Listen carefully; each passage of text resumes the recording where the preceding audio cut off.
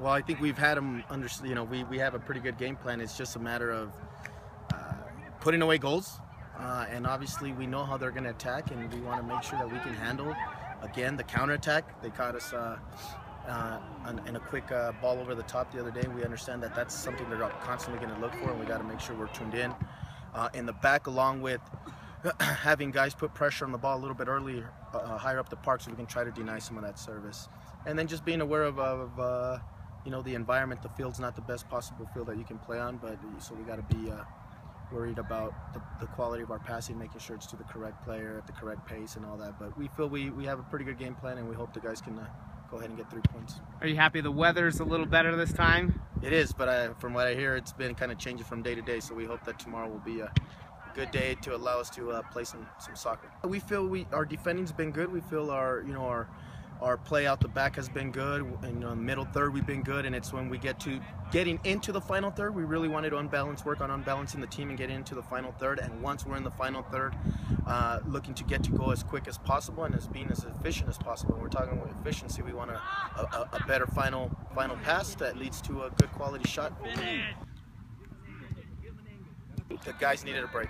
We went 20 days where you talk about where we didn't train, we weren't training. Yeah. It was really just worried about having a game, getting some regen done, trying to keep guys healthy, and then going a little bit over tactics, but more tactics on a board or video rather than getting it on the field. So the guys needed a break. They did, and it gave us a chance to train on what we feel, again, what we're saying is trying to get to the final third and being quality in that final third. We think we are playing good defense. We think we're moving the ball well on teams. I think we have the ball longer periods of time than our opponent. Now it's when we get to the final third, we got to score, because you can't. We want to hold on. We want to keep the shutout, but a lot of times you might not keep the shutout, and that's kind of been the theme. We're going to maybe allow one. We don't want to, but if we allow a goal, we got to be able to try to get 2 goals, and that's where we've been coming up short this season. Is we're getting clear opportunities, we're missing tap-ins.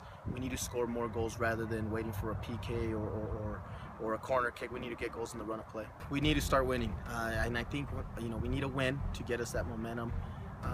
We haven't gone to the road other than the game that we had here where we gave up the five goals in the snow. We don't feel like we left a place where we're like, oh man, they were just way better. We haven't felt that all year, where it's a team that just can outplay us. It's just a matter, we're in every game. There's times we're keeping possession, we're being threatening, we're getting it, we're just not putting away the goals. So I think it's just, we need to score. We need to score goals, and that's easier said than done. Every team says that, I get that, but that's something where we really need to focus. We need to be able to go on the road and get some goals, and give us ourselves a chance to win the match. Yeah, you've actually scored more goals on the road than you have at home. What is to be said of that?